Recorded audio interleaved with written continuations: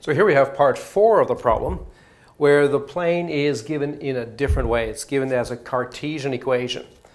4x1 minus 3x2 plus 6x3 equals 12, where we're told that the general vector x in three-dimensional space R3 is x1, x2, x3.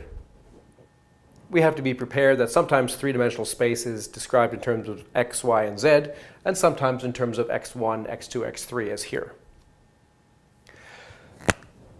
So this is, again, a plane.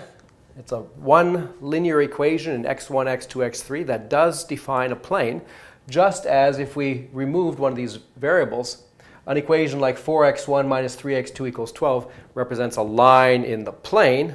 So does this kind of equation determine a plane in three-dimensional space. It's a very basic and important ingredient in linear algebra. But we're asked to find the parametric or aparametric vector form for the plane. Probably we should emphasize that a parametric vector form is in general not unique. There are lots of choices, so your answer and your neighbor's answer may very well be different. All right, so here the axes would properly be labeled x1, x2, and x3. And you might ask, how would we represent such a plane? Well, the strategy would be to look at it the same way you look at a line in the plane. A way of drawing a line in the plane is to find the x and y intercepts. So similarly, if we want to know where this plane meets the x1 axis, we could set x2 and x3 equal to 0. If we do that, then x1 is equal to 3. So if this is 3 here, then we know that the plane is going through that point on the x1 axis. Similarly, if we set x1 and x3 equal to 0, we see that the x2 coordinate would have to be minus 4. Be over here somewhere. All right. And the plane would therefore go through that point. That would be the x2 intercept.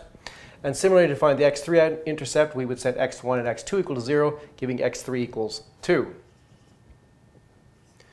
All right, so it's a plane that goes through those points. Maybe we could represent it with a little triangle connecting those 3 points on the 3 axes. It's that plane that's determined by that triangle, but of course it extends beyond the plane. It's actually like an extended sheet of paper. Okay, so what do we have to do in order to find a parametric vector equation? We have to find, first of all, a point on the plane and 2 direction vectors. So a point on the plane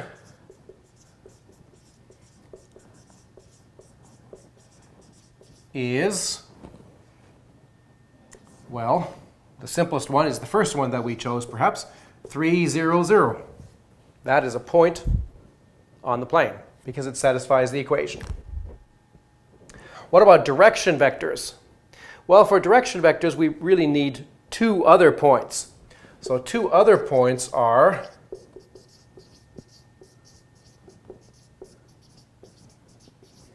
well, the next one that we got was 0, minus 4, 0, and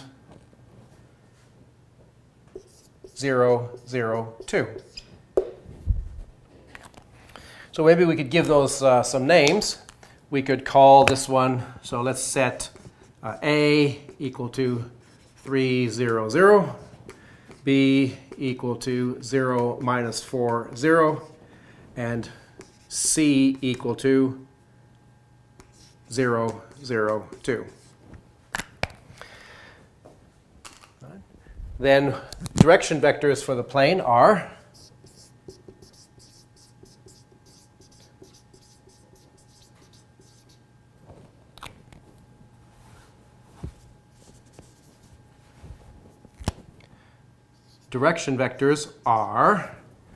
well, one of them would be, for example, first of all, these points are A, B, and C.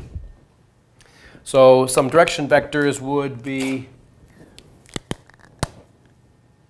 the vector AC and the vector AB, for example. AB. AB would be the difference between the coordinate vectors of B and A, which we know how to do by now. We take the coordinate vector for B and subtract the coordinate vector for A, giving us altogether -3, -4, 0. So that's the vector that describes going from A to B. And another one is, say, AC.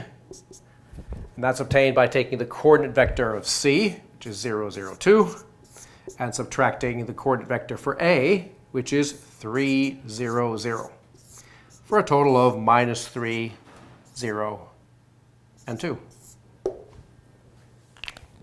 So we have all the ingredients. We have a point on the plane, let's say this point A, and we have two direction vectors, AB and AC. So we can write down the parametric form.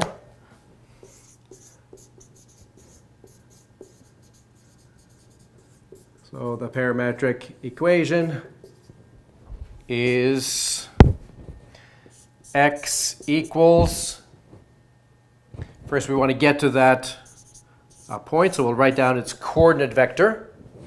All right, so first we get to the point A, and then we add a multiple of AB, which is -3, -4, 0, and another multiple of AC, which is -3, 0, 2. So if you plug in different values of lambda and mu into this equation, you're going to get different points which lie on the plane. So this is a parametric vector form for the plane from the Cartesian form. So we've shown how to go from the Cartesian form to the parametric form.